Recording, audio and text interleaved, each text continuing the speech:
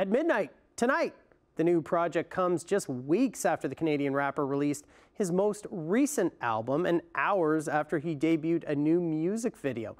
The newest drop caps off a very busy year for Drake. I'll say this to you, I feel no need to appease anybody. The ever-prolific Drake is releasing new music tonight. I feel so confident about the body of work that I just dropped that I know I could go and disappear for whatever, 6 months, a year, 2 years. The rapper took to social media early this morning to tease Scary Hours 3.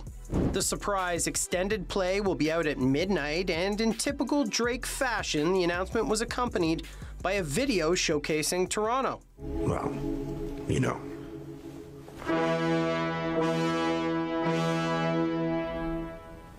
Who knew Drake loved the Toronto Symphony Orchestra?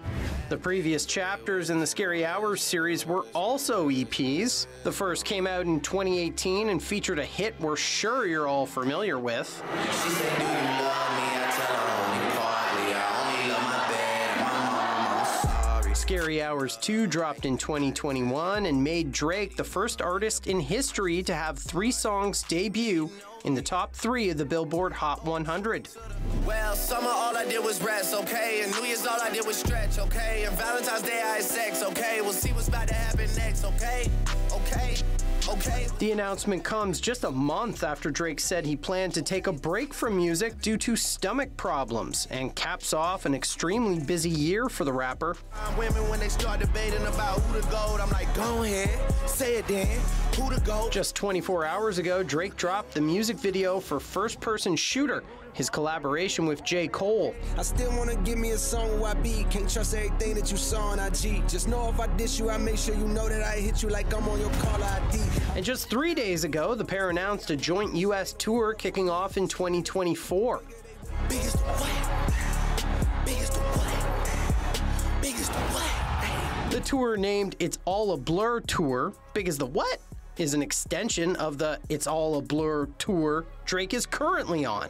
Last month, the rapper released his 8th studio album, For All the Dogs. Not surprisingly, it debuted at #1 on the US Billboard 200 chart, becoming Drake's 13th release to reach #1 in the US. Look. The money's speaking for itself, I call it fortune tell. The album also featured Drake's son Adonis, and the cover art was drawn by the 6-year-old. Man. To cap off the busy and successful year he's had, Drake also received some Grammy nominations last week for his collaborative album with 21 Savage, Her Loss. Let's do it. I hate a privileged rapper that ain't had a hit since he signed us, y'all. Nominated for Best Melodic Rap, Best Rap Song, and Best Rap Album, Drake's submission of Her Loss breaks a 4-year beef between him and the Grammy Awards.